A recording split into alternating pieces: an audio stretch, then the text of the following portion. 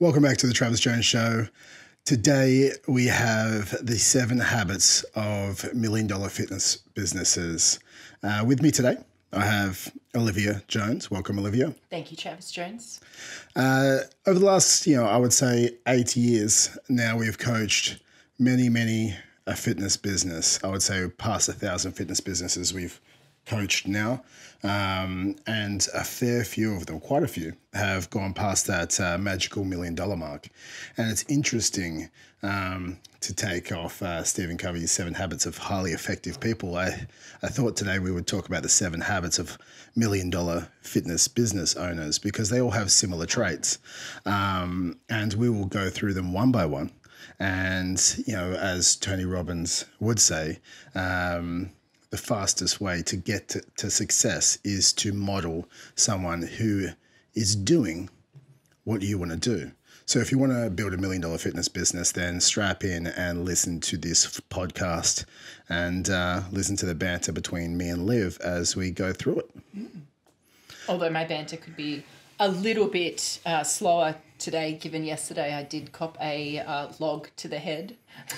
She just wasn't listening as a wife. No, I'm joking. It wasn't me. It was our son. We were putting some firewood in the back of the ute, and Jackson pitched a log to the ute. Copped Liv straight in the head. So, no, I do not beat her. And, yes, she still cops it from our son, though he was quite upset. And, he says he doesn't like to hurt mum, and no one really does. But today we're talking about the 7 habits of $1 million fit pros, and I think the first habit is the biggest one. And everyone thinks wait, I'm going to actually start this first. Everyone comes to us and they're like, I need more leads and sales. And we help them with leads. We help them with sales. Then it breaks their customer experience. We help them with customer experience and making sure they can lead the team because then they want to outsource themselves from the business and get back more time. All these things happen. But this first one that we're going to talk about today, this is actually something that is crucial. It is crucial that you get the leads and you actually make the sales and you actually can lead your team. And this is the crucial number one component. And this is your mindset. The number one habit is they stop being a victim and they create this emotional stability controlling what they can control. They stop focusing on the outside world. They stop focusing on their competitors. They stop focusing on, the problems with their government or the problems with anything. And they started focusing on them and what they can control. And they stepped up and started to be the hero of their own journey. And that started to being the hero of their own life. It started to develop the character traits they wanted to live by. And, this stopped them falling into victim mode when things went wrong. And being a victim is essentially blaming, making excuses, justifying why something didn't work. Because, if you're a victim with marketing, then the leads are weak.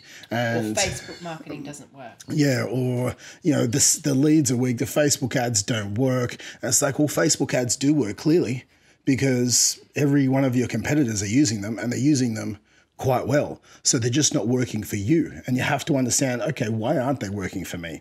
And the hero, takes responsibility. They take ownership, and they take accountability. So this is the biggest thing. To be the hero and to be the victor, you step up and you're like, everything up until this moment in my life that is bad is my fault. And everything great up until this moment in my life is my fault as well. And then you can go, I'm not at effect.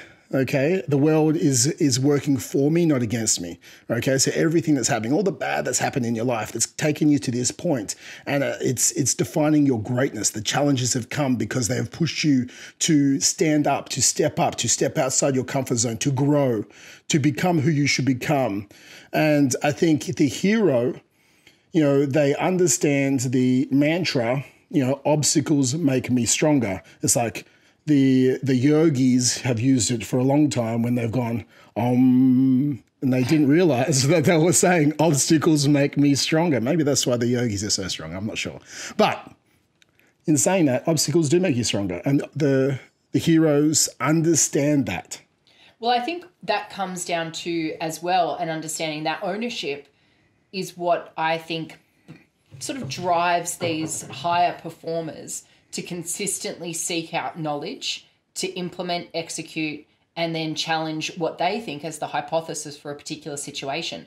And you look at all the great minds. You know, it was interesting. I was listening to Jim Quick, Limitless, in the car. Chapter 1 made me cry and inspired me at the same time.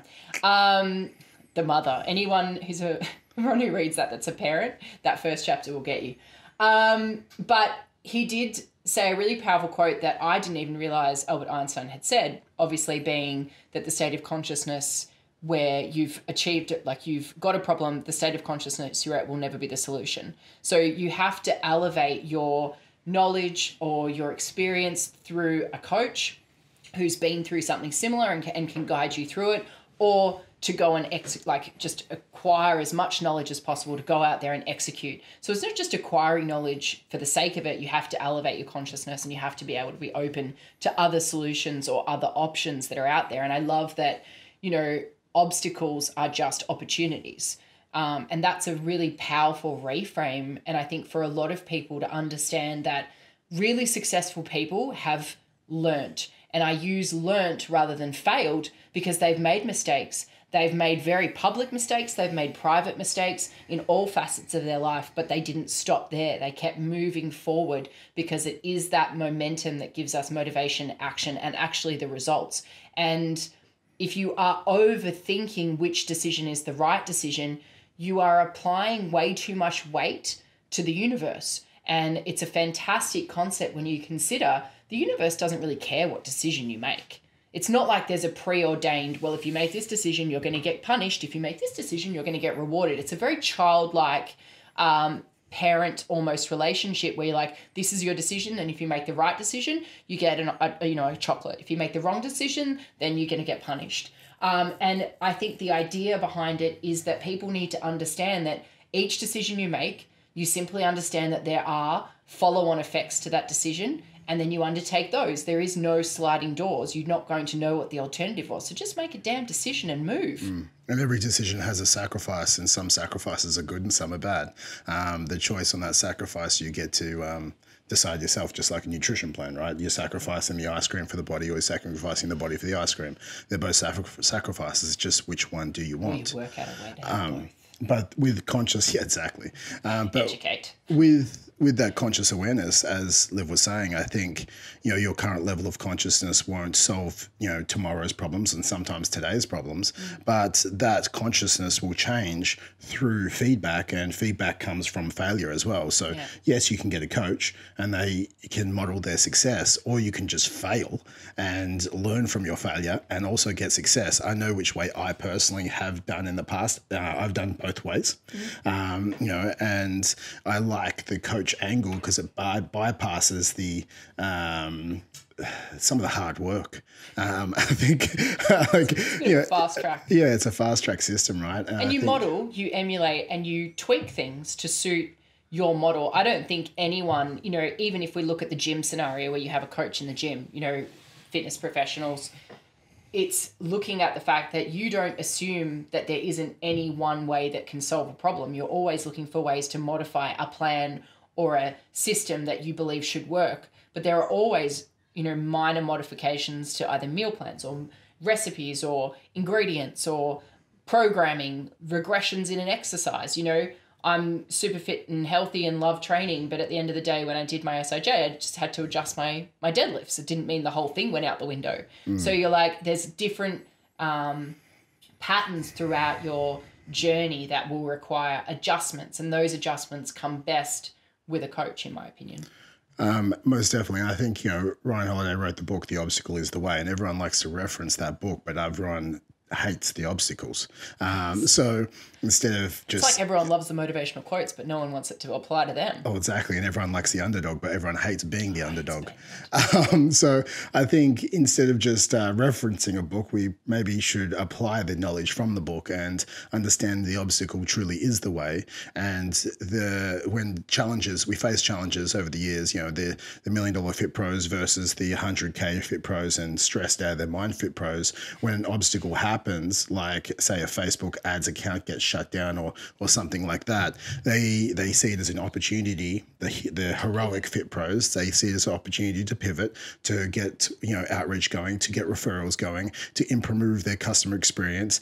Whilst this is happening, they don't just sit in the corner and just wait for Zuckerberg to reactivate their account. They actually shift, they pivot, and they keep moving forward. They act. They don't just dwell and sit in the corner. And the 100K, 200K fit pros who are financially struggling, they sit in the corner with their problems, and now all of a sudden they've made them, yeah, but they do love them because they love, you know, human beings. We love to complain, and then, you know, if I complain to you, then you complain back to me, and we always want to complain about how our problems are the bigger problem. And then if someone provides a solution or an alternative, they're the enemy. Yeah, because there's a comfort in failure. It's like, you don't understand. Yeah, you don't understand my problems. People like not having success because from success you can fall.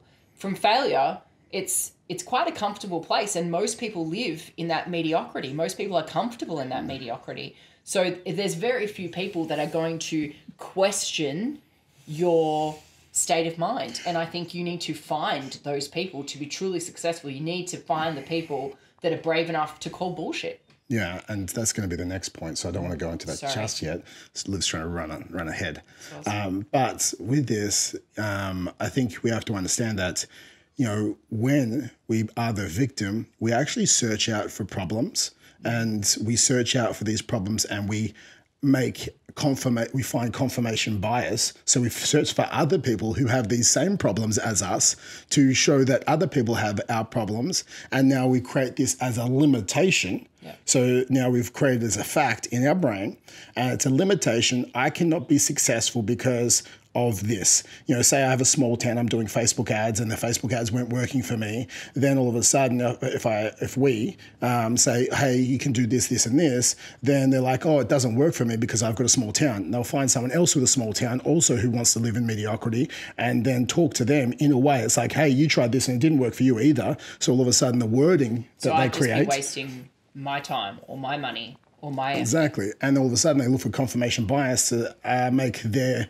statement they believe a fact, and then place that limiting belief inside their mind. And now when we have a limiting belief and we go back and we even try the Facebook ads, we fuck it up without even realizing it. You know, we write the copy wrong. We put a wrong ad budget. We change the targeting by accident. You know, we make a lead form or whatever it is that just doesn't make sense. Yeah. And we start to put these hurdles in place without realizing it. We start telling people, I'm only available at 6 a.m. We want, like, whatever it is with your ads, like, you're like, oh, I was just trying to get more qualified leads. And it's like, no, you were making limitations upon yourself to prove that it doesn't work for you, so you can sit further in the corner with your problems saying, woe is me. And then you get to say, I tried everything and it didn't work. And as soon as you say, I tried everything and it doesn't work, then you've cemented a belief in your mind that you cannot be successful and achieve your dreams. Qualified leads, though, is like my single most hated sentence, because I think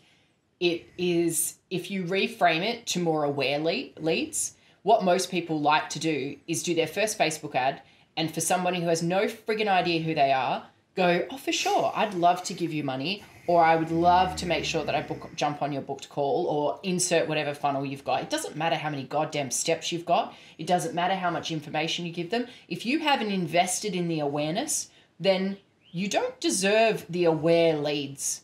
Like, you need to look at it and reframe it. So I really want everyone on this, and this is, I believe, a part of these reasons or results or these excuses, is challenge yourself to reframe every one of your excuses into something that doesn't appeal to you. And a lot of people don't like the concept of aware leads, because that leads to the very glaring omission on their behalf of any effort or expense to make people aware. And expense can be your personal pride with rejection. So, you know, Travis's, if you watch the podcast on 5 ways to generate leads for free, then you can look at that and go, well, Travis walked around the mall and spoke to, you know, hundreds of people. And there was an expense there of your time, effort, money, but also pride. And that is the challenge that you overcame was the reward that you earned. Most people wouldn't have even taken that first step. So I challenge all of you, take your biggest excuses and reframe them. It's very uncomfortable. Yeah, it's also looking at these challenges and going, well, if I do this, what's the worst case scenario? I think everyone always goes, oh, the best case scenario won't work out. Well, what's the worst case scenario? If I walk up to 10 girls and offer them 2 weeks of free training, what's the worst case scenario? They say no. Okay, great. What happens? Do I die? No. They just said no. Like, that's okay. People say no all the time. Have a shot of vodka and give it a crack. No, but literally, when you walk in to buy clothes at a store and someone says, would you like help? Everyone, not everyone, but 99% of people say no. Now, with this, like, these people are work in a clothing retail store get rejection all the time, but they don't see it as rejection. They're just trying to help someone. And you're just trying to help someone with your ad. Most of the guys I know who come up and ask for help are seriously hoping I say no. That would require effort. But like, I think the biggest thing is become a hero. Also look at what I like to get most people to do. Okay, and this is a little bit of a coaching lesson to start with, is write out 2 versions of you on how you would act in a day. Write out how the victim would act and write out how the hero would act. And I want you to write like 2 paragraphs. And, you know, the victim presses snooze, the victim shows up, you know, not on time for their session or whatever it is. The hero, the victim shows up half-assing, looking at their phone during their session. The victim goes and gets a coffee and procrastinates on the leads. The victim sits there telling himself stories of, oh, the leads are weak and they're not going to answer anyway and they don't want to buy because they have no money. You know, the victims like gets tired because they've been up early now, so they need to have a nap. You know, the victim, you know, doesn't train themselves because how can they possibly do everything? The victim then, you know, worries about money and says, I can't even, you know, spend money on Facebook ads because they don't work. Like, the victim keeps telling, this is how the victim runs their life.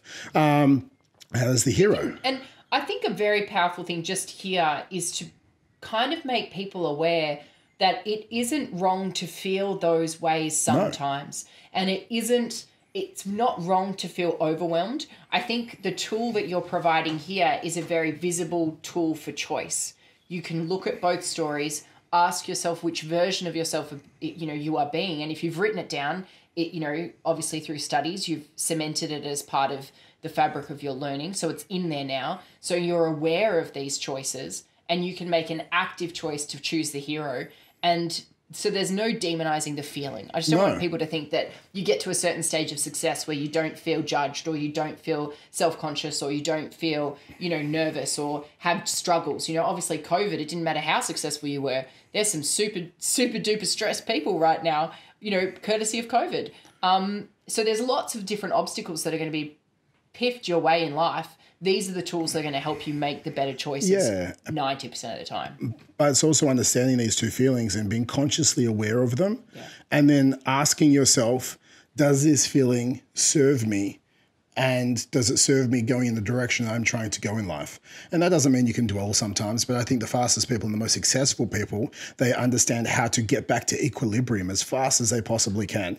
And that is what the hero does. They go, this is the best me. Okay, I fell off into a victim's version of me, and they shift back to equilibrium as the best version of them. It doesn't take them 2 weeks, 4 months. It takes them, 2 hours. It takes them 2 minutes. The more you practice, the faster you can get back to equilibrium. And then it's also writing, finishing off that hero's version of you. You have to write down exactly how the hero acts. Do they wake up? Do they not press snooze? Do they get out of bed? Do they, show up before the session? Do they plan? Do they prep? Do they get their self and their state on point?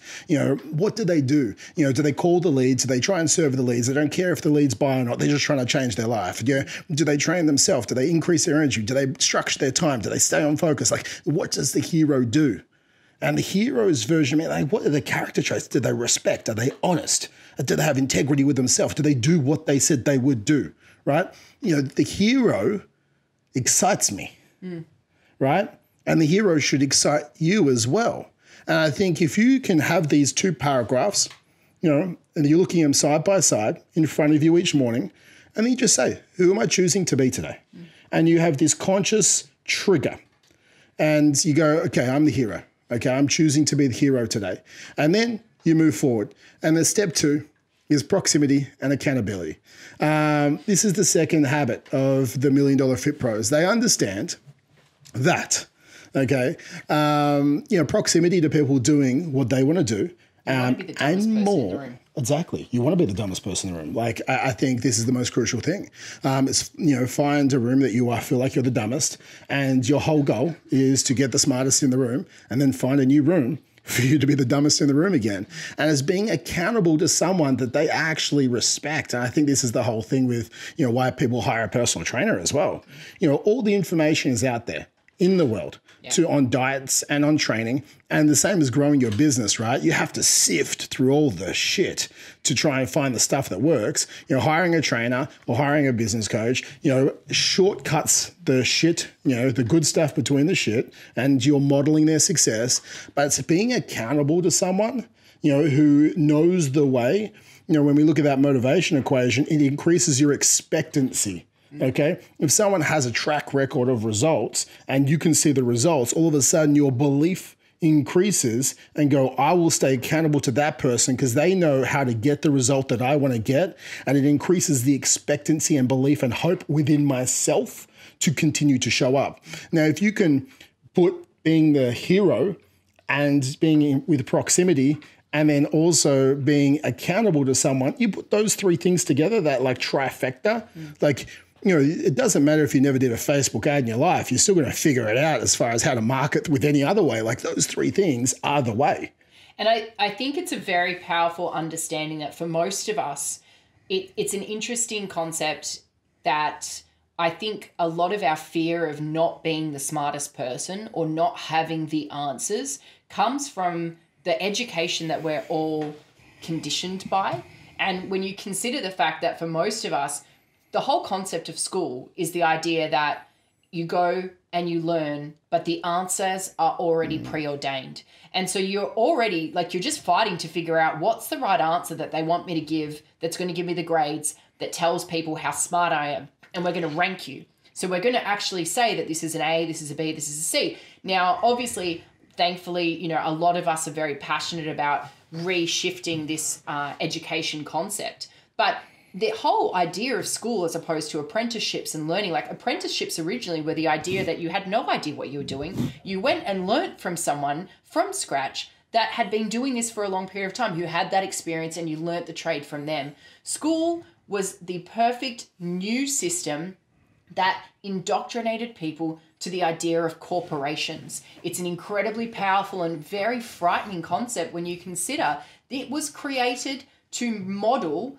a industrial revolution style environment where you had workers and you had a boss. And that is the teacher and the students. And you were rewarded based on your behavior and how well you got according to the answers and the test that they had already preordained what was the correct answer. And frighteningly, I'm sad to think how many great minds were lost in that process because, so many of us did come out of that process afraid to be wrong.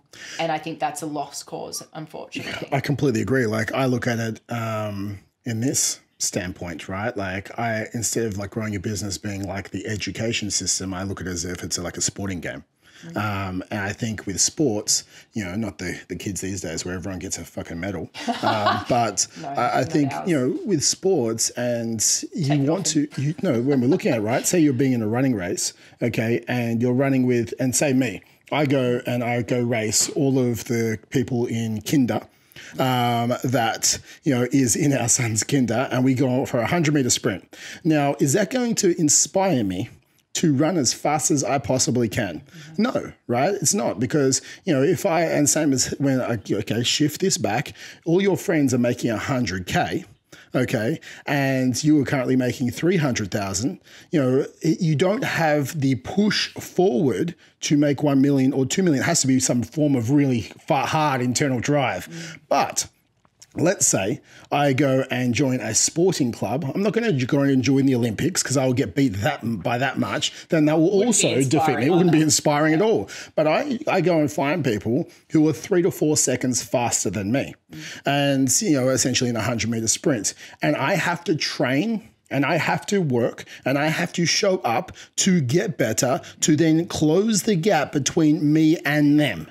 And that's all it is. It's like, sports, you don't just show up and you're an athlete. No, you're an amateur, okay? And every athlete was once an amateur. It's understanding that as well. But if you're an amateur and you only ever play with the amateurs, you're never going to become the athlete because nothing is pushing you forward. So it's proximity to those people who are doing just better than you, and they will automatically pull you up without you even realizing it because it changes your belief. It's like, wow, I can run faster. But that's reflection, isn't it? Because most people would go, okay, if I'm chasing this person, and you'd remember my dad with the park run. And there was that younger guy that my dad was like chasing. Now, obviously, my dad's hyper competitive. And I think this is where, unfortunately, Jackson has inherited 2 gene pools of incredibly competitive people. I feel sorry. Yeah, it's very dangerous. But, my dad was chasing that younger guy and eventually he beat him. But I think the problem for most people is that if they never beat them, they consider themselves a failure. They never reflect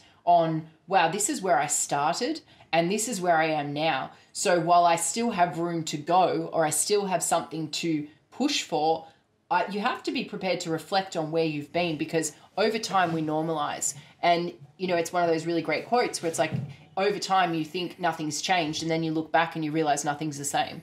Oh, 100%. It's super powerful. Reflection is so important. And I think that's the biggest thing, right? So the second habit with the proximity, they're finding rooms of people who are doing just above them and they strive to,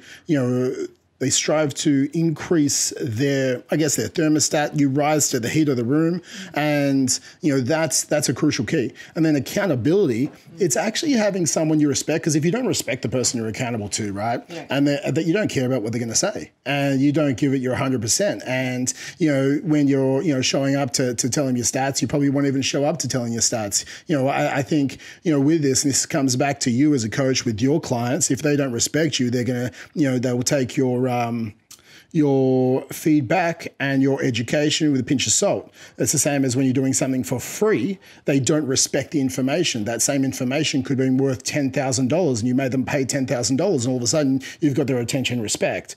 So the higher you charge, the more attention that you get from the person and respect and accountability to that system as well. But that comes, again, it's a cycle where you can loop back to the awareness. What have you invested in making people aware of your knowledge, of what you know and what you're worth? Because if you're just some guy on the street, there's a lot of guys on the street. So I think it's just, for everyone, it's an understanding that you have to be prepared to push. Nothing, even if you do have a coach, even if you are in the gym, just because someone walked into the gym and paid you for a PT session, that doesn't mean they're guaranteed the body. They have to do the work. They have to make those sacrifices. They have to make those decisions. They have to walk away from the morning muffins at the meeting and they have to be comfortable with that decision and they have to want that decision. Because the other thing that doesn't come just because you put yourself in an expensive room is they're not going to do the damn work for you. The funny thing is, the higher up you get, the less work people are willing to do for you, and you have to do it yourself, and you have to make those decisions, and you have to make those sacrifices. And the hard thing is that people don't like to understand is the further up the ladder you get, the more money, the more risk, the higher up in the organization, if you've got a job, whatever it is, the decisions hurt more and they reflect more on you. And that's a really painful and uncomfortable position sometimes to be in. Well, I think it's like 67% more likely to achieve your result or your goal if you're accountable to someone else. It's because, let's just say we had a call once a week on a Friday and you had 15 tasks to do and you had a really hectic week, then if you didn't have the accountability, then what happens is you're like, oh, I had a hard week, and you start justifying all the reasons why you didn't do the work. If you were showing up to have a call with me, you would go and you would work your ass off like Parkinson's law, like if the amount exactly, right? The minutes before the call, you would get the stuff done, right? Like, it doesn't matter if you end up having 2 days or 7 days to do the work that you do can shrink or expand to the time that you're given to that amount to do the work. My university degree was built on 7 a.m. to 12 noon. Well, exactly, Some right? of my best friends worked at that coffee shop. But I think you have to understand, like, accountability is one of the biggest crucial factors to doing the tasks and doing the processes, and the processes get the result. And if we don't have accountability, then we sometimes lag. Even if we are the hero, we sometimes lag, because that is human nature, right? Like, and giving the accountability, you know, we follow the diets better. We turn up to the training sessions. We push a little bit harder. We do a little bit more. And having accountability and proximity to someone else, you step just above your comfort zone. You step 5% up. It's a bit hard. It's a bit fearful, but you still get the job done. Yeah. And I think that is step 2 of... do what you said you would do. Yeah, and also do what the fuck I said for you to do as well. I think that's like step 2, right? And then once you have this, you go, cool, I've got accountability. I've got some proximity. I'm not a victim. I'm a hero. I'm a warrior. I think like you got these 2 things, or you got the trifecta down pat, then it's like, okay, cool. You know, to grow your business, you need a consistent marketing system that actually going to give you lead generation through multiple avenues. Yeah. It's reliable, right? It's not like I'm going to put all my eggs in one basket and just going to rely on Facebook marketing, because, you know, like for us, right, for example, there's been some Chinese hackers that have, you know, obliterated our marketing over the last 7 days. That's nothing that we did wrong. They've hacked. Yes, 2020 coming at me. Block. 100%, right? So, but us, like, they've hacked hundreds of thousands of accounts, and they've spent $4 billion of marketing money not ours, not $4 billion of ours. I don't have $4 billion, but they've spent $4 billion on Facebook ads. That it's a good reframe, Olivia. Okay. That's you know, that Facebook's had to refund back to those people, and like, so if we had all our eggs in one basket, then we'd be screwed. But instead, we got Facebook groups, we got referral systems, we got email marketing, we got past reactivation clients, we got YouTube marketing, you know, we've got IG marketing, so it's like, we've got there's the top of the funnel. And at the top of the funnel, like Facebook ads is one, referral marketing's the other, email marketing's the other, our Facebook group is the other, you know, past activation clients is the other, outreach is the other. So we've got like 7 or 8 different pokers. Start walking around the supermarkets. 100%, right? Woolworths is a raring place right now. It's the only place people can go. Especially in Melbourne, right? But it's like, but with this, you have like 7 to 8 pokers in the fire. Yeah. Now, like direct response marketing through paid advertising is obviously a very lucrative ROI on time and money, right? Yes. So that's why it is one of the pokers in the fire. But if you only had one poker in the fire and that poker essentially is pulled out, entry, 100%. It's like the keyboard warrior. Like, you just have to sit there, plug in a thing. You don't really have to do anything. There's no real chance of rejection except for Karen, who comments on your ad saying, hey, this person doesn't look like a real person. Okay, Karen, I can see that is not photoshopped. Photo. Yeah. Photoshopped. Good for you, Kazza. I was like, me, it's like, his tattoo's on the other arm now. I was like, mate, it's called a mirror. But it's like, but when we're looking at this, it's a reliable marketing system, right? It's like, but you know, you don't use hope. You don't use hope-based marketing. No. You don't just rely on word of mouth, okay, which some people do. It's like, I hope these people get me referrals this month. No, you have a referral system, and this referral system you have driven with data, which is one of the other points down the 7 habits. But it's like, I know I get 5 referrals every month. Okay, sometimes it's 7, sometimes it's 4, but on average I get 5 because of the systems I have in place. I know that I get, you know, from email marketing, I get 5 leads a month. I know from my Facebook group, I get 10 sales a month. I know from my 2-step strategies with organic marketing, I get 10 sales a month. I know I pull off Instagram 1 sale every single, so I know the data with reliable systems that get the result. But that's the thing. It's over consistent repetition. So, you know, we would be obviously this month completely lying if we said every single month we get this many leads, because this month we will probably not get the same number of leads courtesy of the business manager. We'll have lots of other leads coming in, but we'll have to dial it up on the other avenues to hit the overall lead target. So I think what you're saying is, like, having the system doesn't guarantee the outcome. No. But what the system has is it tells you, and the data, as we're going to go into, will point out to you why it didn't work this month, and is there something that we need to dial, shift, change, monitor, measure, a bit like a macros, a bit like your programming. If you didn't hit the perceived or the hypothetical goal, weight loss or muscle gain, why not? Maybe we need to up the protein. Maybe we need to down the carbs. Maybe we need to up the HIIT. Maybe we need to do some more, heavy lifts, like whatever it is.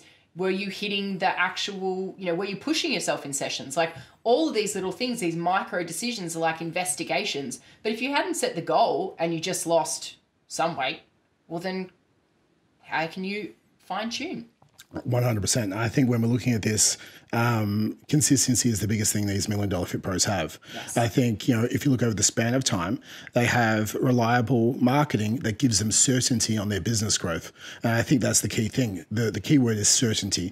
Because if I tell someone who doesn't have a reliable marketing plan to put $3,000 on Facebook ads, they don't have the certainty in that. They shift back up to step one. They shift into victim mode and they screw up their ads. Yeah. So I think if you can understand and upskill yourself or get someone to give you the skill or whatever it is, you need to move the needle forward to an 8 out of 10 or a 9 out of 10 or a 10 out of 10 in understanding how to acquire leads through the different avenues. So it's moving the needle in your knowledge base, which gives you certainty, in actually doing the skill, which then cuts the amount of time it takes to do the skill. So then all of a sudden it becomes even more effective. And over time, I think that's what they did. They didn't give up. They learned how to do the skills. They got better at the skills. Then they either outsourced the skills because they know what they should get for the ROI for the dollars spent. So now they're a knowledge-based hiring, or they continue to do the skills. If you don't know, if you want to have $1 million fitness business,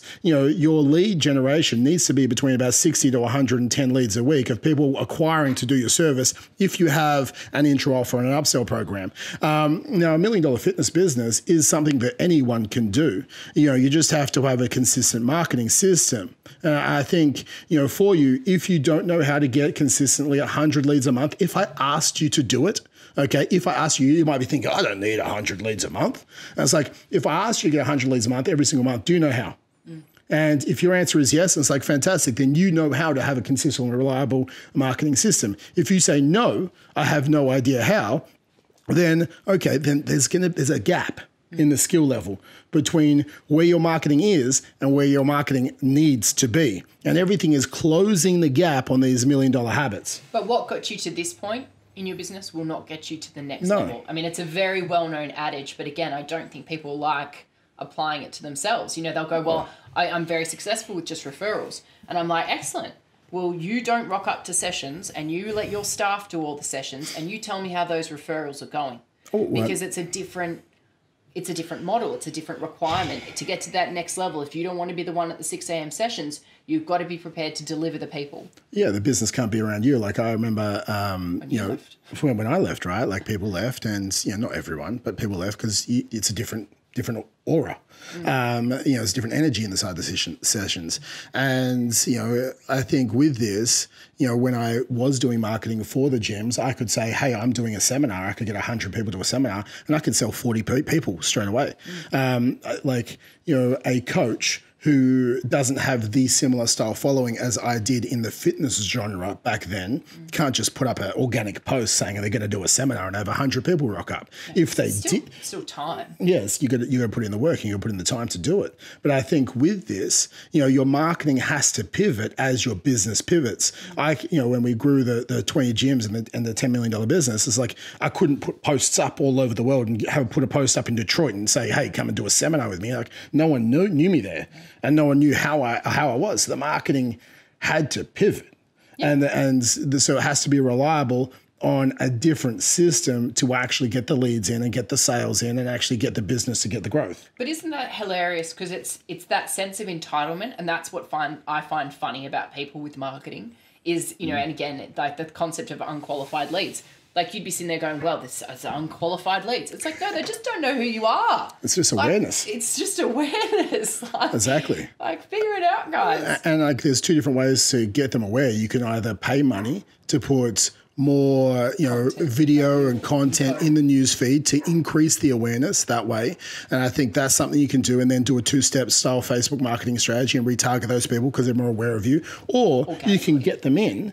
you can get them in on some form of intro program where they're paying for it, but it's slightly reduced price, and they're becoming more aware then. And once they're more aware, they also buy. So either way, it still works. It's you just can also do it organically. Like there's lots. It just takes more time. And I think that's what people need to understand. There are many ways to Rome. There's many roads to Rome. But what you need to be aware of is, what are you willing to give, time or money? Because you can walk around, you can do the old school like 250 list, you can go talk to your A's, your B's, your C's, you can go and talk to the local businesses, you can post stories, you can do Instagram posts, you can do emails, you can post content on your, on your Instagram so that people can look through. Like, I mean, I think if anyone looked at your Instagram, they would see like millions and millions of content, and it's very clear what you're about. So I think, people come to a platform and they review and they understand, they like your, in all coaching, and you say people left when you left, of course, because it's a very emotional business. Coaching someone is an emotional business, either coaching them in business or coaching them in the gym. There is a reliance on that person. You have chosen this person to help you on the journey. And so you need to be aligned with that person. So also the concept that you can help everyone, in my opinion, is a flawed concept. 100%. And I think if you're relying on the organic strategies, you have to have somewhat of an obsessive personality. So like myself, I have a very obsessive personality, and I haven't missed a post on Instagram, I think in 3 years now. Every day I've posted at least once a day on Instagram on a hard post. I posted even the day I was giving birth. Yeah, I was probably just like, hey, Liv's having a baby. We need to push back this webinar we're doing today. But I think like the obsessive personality, and I don't do it as far as it takes away our time as a family or anything like that. Great time because it's a structure. Well, it's become structured. It's a system. Yeah, it's become a system, and it's become much more, it probably was more unstructured. They don't start that way, but it evolves because you understand if it's important, you find a way. Well, exactly. Like, so the structure for this is I'll do a video, I'll pass the video to Chris who edits the video, I'll put it into Dropbox, he'll download for Dropbox, he'll put the titles on the video, he'll give it back to me, then I'll post it with the contents, right? And that's the structure. But it's also a no excuses thing, because if it's not there, the video is not done, or there's something wrong with video, Dropbox isn't working, or there's not enough internet, like blah, blah, blah, blah, blah. Get a photo off your fucking phone, excuse my French, and just post it with an inspirational quote, and you've done it. But yeah, it wasn't like that beforehand. I had to create that system that created the ease of doing it. Okay, but at the start, you don't have systems. You just fall forward. And I think that's the biggest thing. But consistent marketing is step 3. And that is the third habit of the $1 Million Fit Pro. I don't want people using that as an excuse, like they've got to go to Upwork, I've got to find someone to edit my videos. It's like, just do it first and start to establish the habit. It's like the Seinfeld method. Just keep doing it, keep doing it, keep doing it, and eventually you create the system. Well, 100%. Like, if you don't know the Seinfeld strategy, guys, you can Google Seinfeld strategy for productivity and you can figure that out. Or you can opt in for one of our downloads. I'm pretty sure I talk about it in one of our emails. And I think for that, it's time or money as well, right? Like, I don't have the time to edit shit, so we hire someone to do it. And I think time or money, like, you look at the, 80% of the 20%, it's like the 20% of the tasks that give us 80% of the money. Okay. That is not part of the 20%. So it's an outsourced delegated task. And as you make more money, you need to start delegating the 20% that gives you the least reward in revenue. Keep some of the fulfillment if you enjoy it. But you start delegating the lowest 20% until you really only have that core stuff. And I think that's a crucial thing, that's productivity. But the next thing is they've changed their sales mindset. I think this is the 4th habit, of the $1 Million Fit Pro. Yep. They've changed their sales mindset, and they understand, like, one sale a day, every day.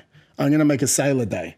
And I think, they also see essentially sales as service, not as, they see it as a positive thing rather than a negative thing. I think this is such a crucial thing.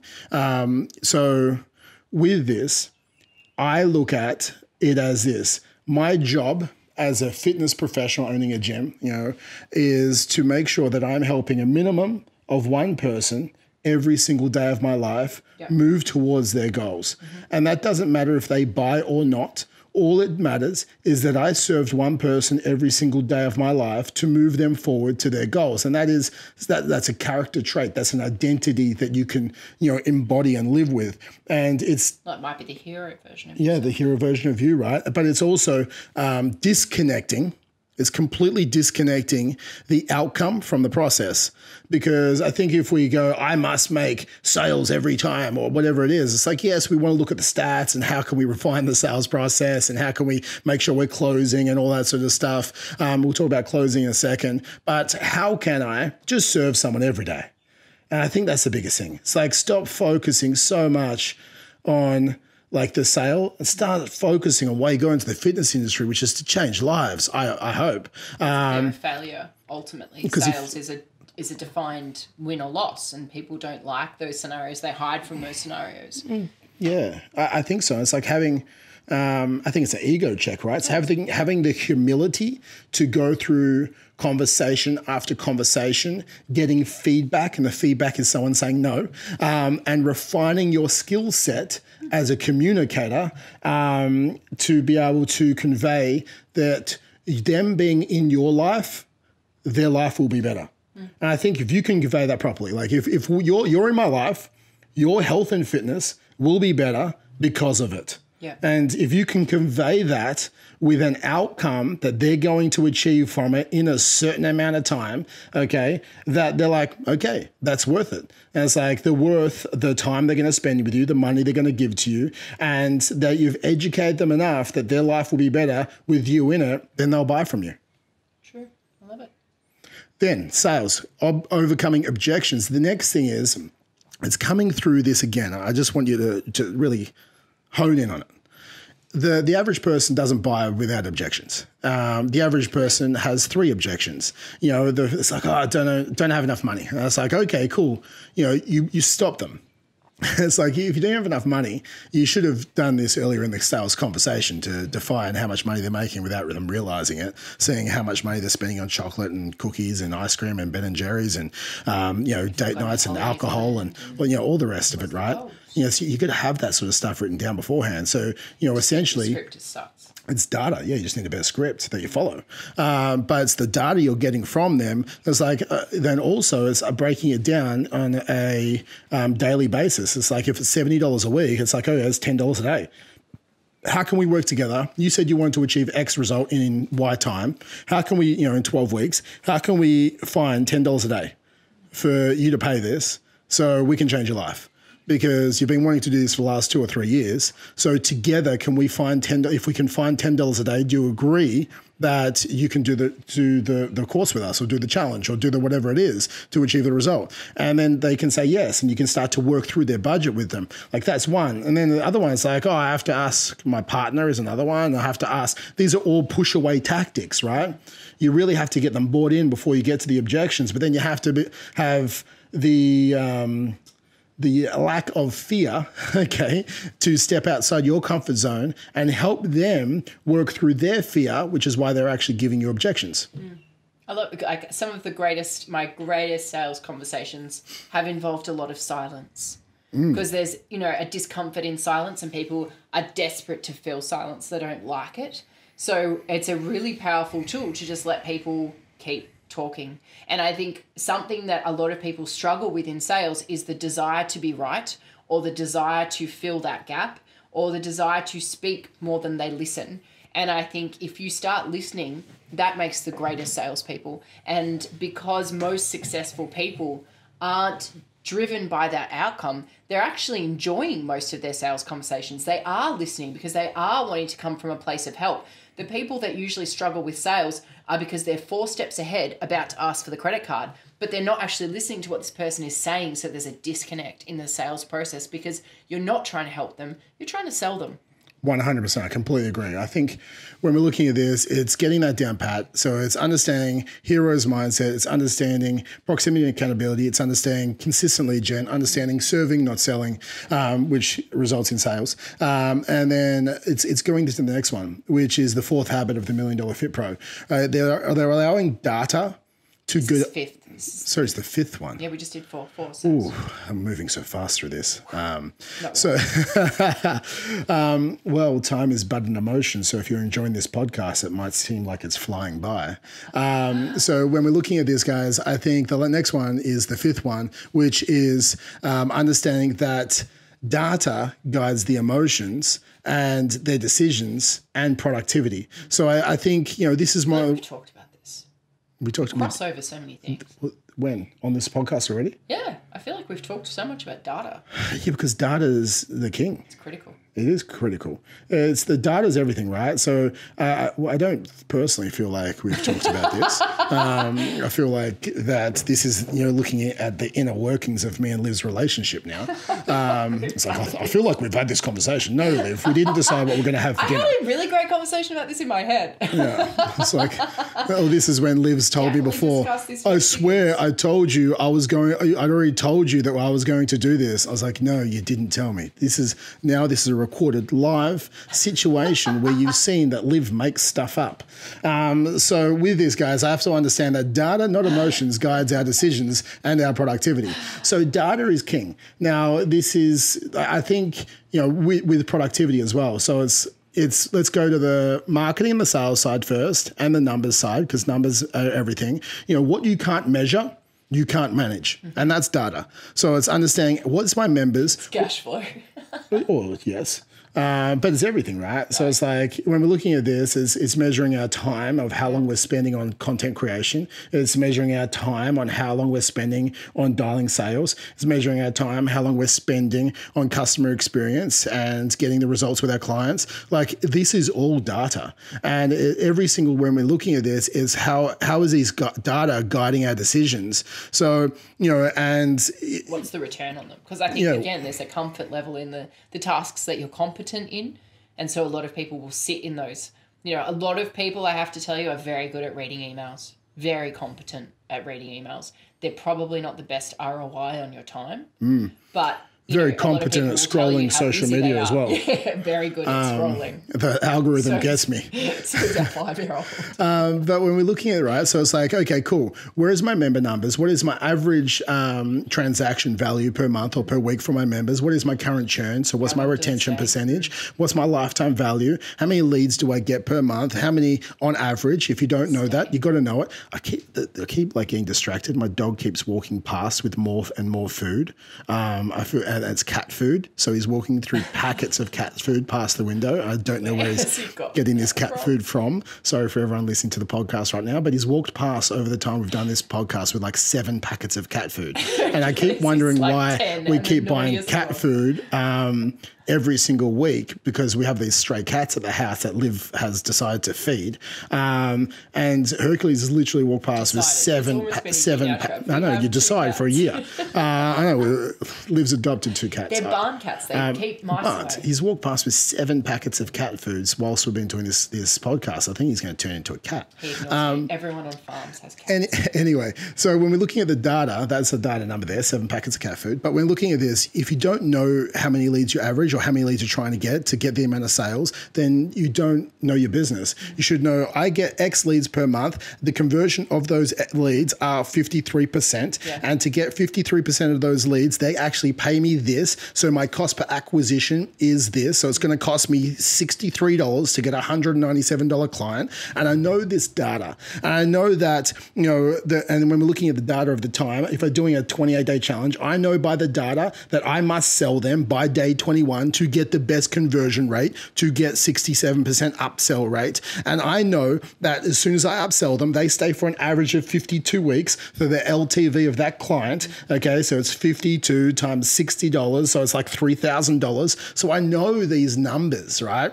And that is data as far as your business growth. And then if we wanted to massage the business, okay, we want to increase the business, we look at, okay, how can I increase the average transaction? So how can I add more things in? How can I add supplements in? How can I add massages in? How can I add retreats in? How can I add cross-selling and promotions? Then I can look at, how can I look at the lifetime value? How do I go increase the average transactions? How do I go to 54 weeks? How do I go to 63 weeks? And that will start to increase my business as well. Or I look at the front end.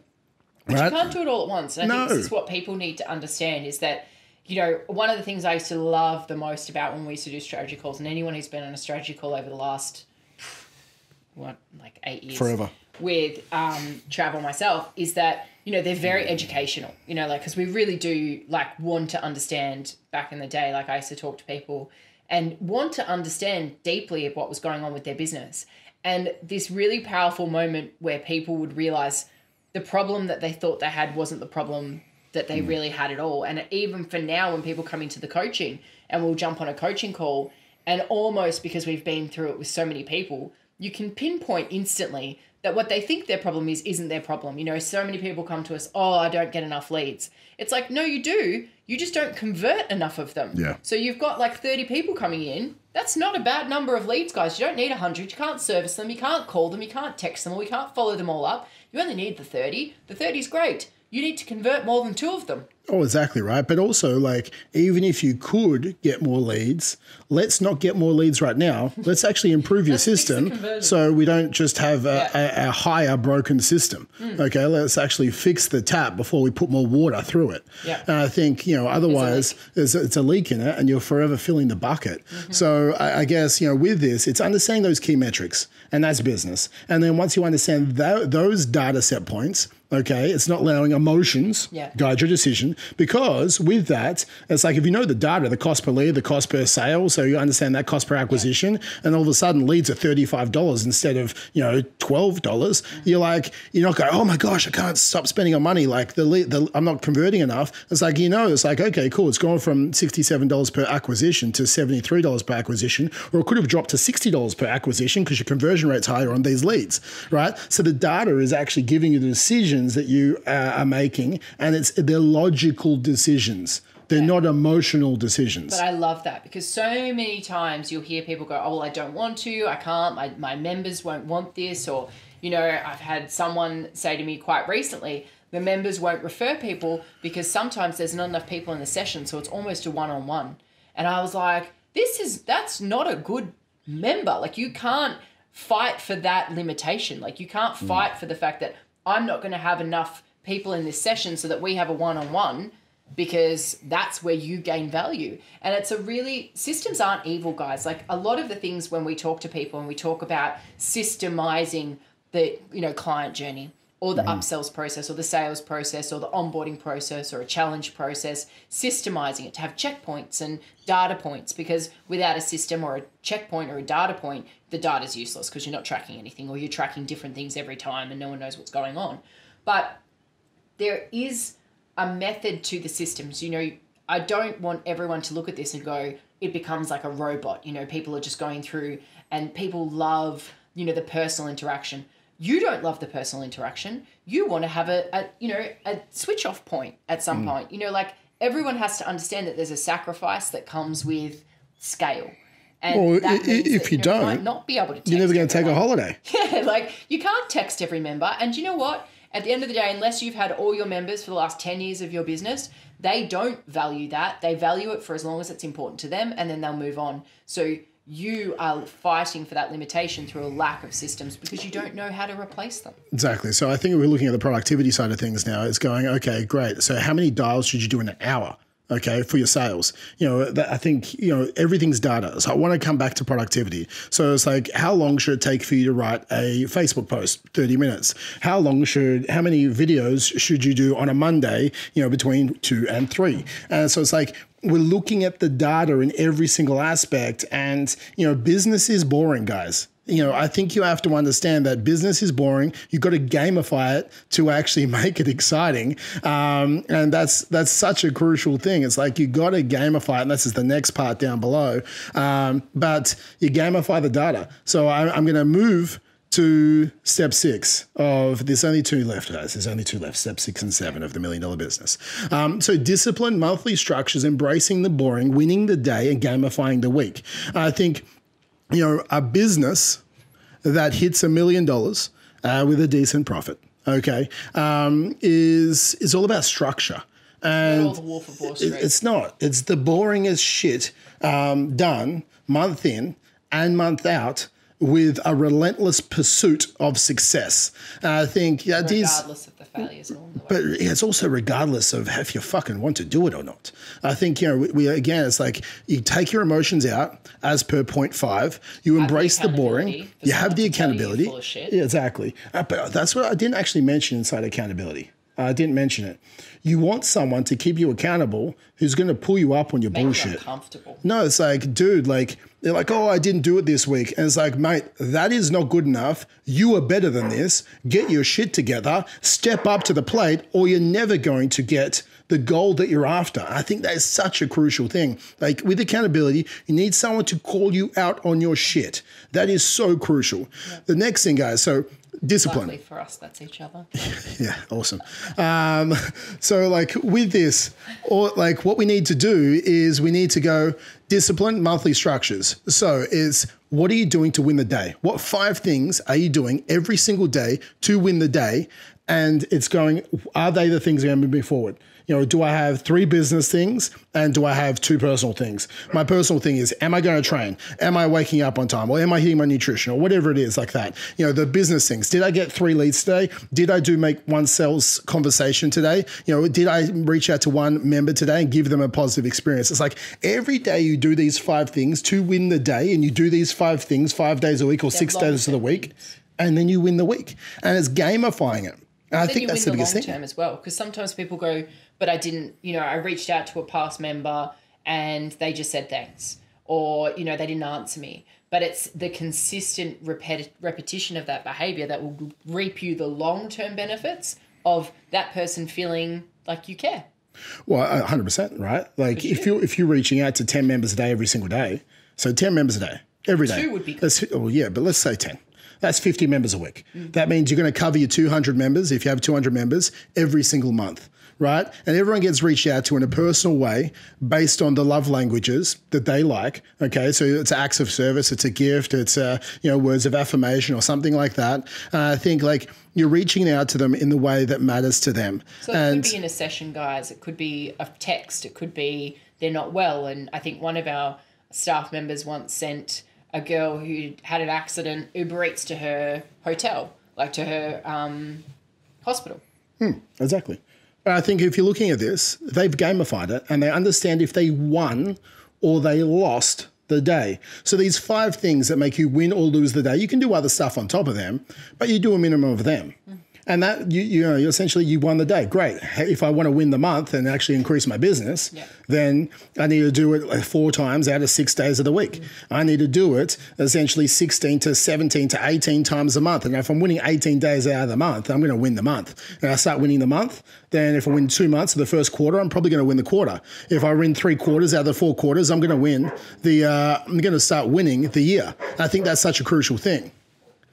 So the last thing is this, right? It's the relentless pursuit of Kaizen, okay? It's that Japanese philosophy of 1% better across the key metrics every single week. It's the attitude of constant and never-ending improvement. It's like that's it. They don't just get to 500K and sit still. They don't just get to 750K and sit still. They don't just get to $1 million and not improve their business. They're constantly working on themselves. It's 1% better, 1% better. They're constantly looking at the key areas. It's like the productivity, their mindset, their marketing, the sales, the customer experience, their management, their leadership, and they're trying to move the needle forward across all the different aspects. They look at the next quarter and they're like, which ones? So they'll rate themselves, okay? So if you look at the business wheel of life and you go, okay, if I'm going to rate myself on my marketing, it's 7 out of 10, okay? What would make it go to 8 out of 10 over the next quarter? And they'll detail a plan to go from 7 out of 10 to 8 out of 10. They write down why it is at 7, what it would look like at 8, and what they need to do. What's the key focuses to get it to 8 out of 10? Maybe it's to become an authority in the marketplace.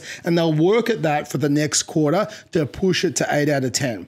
And I think the pursuit of Kaizen is, essentially it's like Abraham Maslow. It's like what one can be, one must be in life. And it's constantly that self-actualization. I think a lot of people, a really powerful way I like to look at this is, the that show, the 2020, you know, with the NFL guys, with the money, the amount of people that go broke after they've won the Tats Lotto. And I think if you have an understanding that it's the habits and the resilience and the lessons that you have learnt from your journey from nothing to your $1 million business that empower you to be a better $1 million business owner, to gain more profit from that same $1 million, to be a better leader, to have more staff engagement, to have better results for your members, to continue to eternally strive to make the things better, is because you had to do that at every level of your business to get to this magical arena that people think is the arena, which I've got to tell you, once you're there, you're constantly just striving for the next arena. And you know, Bill Gates didn't stop at $1 million business. Elon Musk didn't stop at $1 million business. There are levels beyond what we all think.